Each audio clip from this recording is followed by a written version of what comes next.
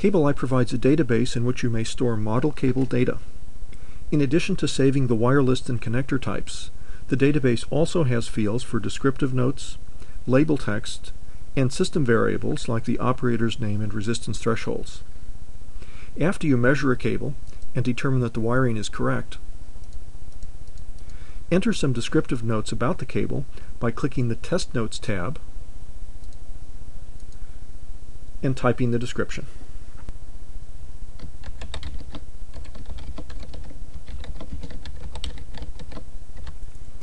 To save time, I've entered most of the notes on the clipboard and I'll paste them in now.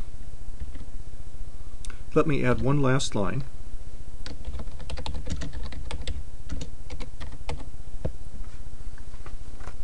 When you're finished entering descriptive notes, type in any label text you may need for a printed label.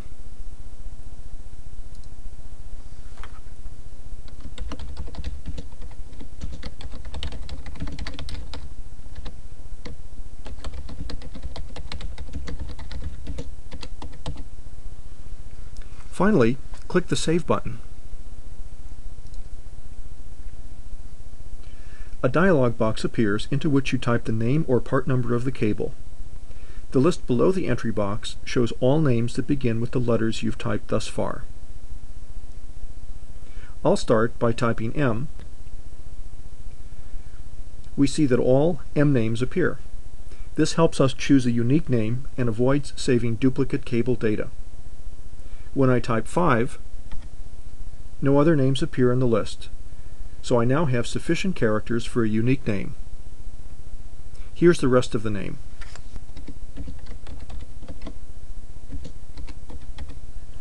You may use spaces, dashes, and special characters if you wish. Click OK when ready. Now, let's see if the cable was really stored. First, I'll clear all of the existing data.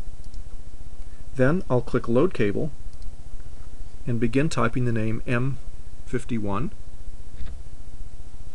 When you see the cable appear in the list, as you do here, you may either continue typing until it's the only item in the list, or simply double-click on it. There it is.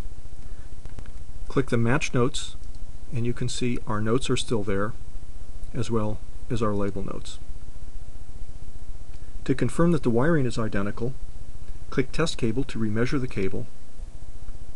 The green check shows that the cables match perfectly.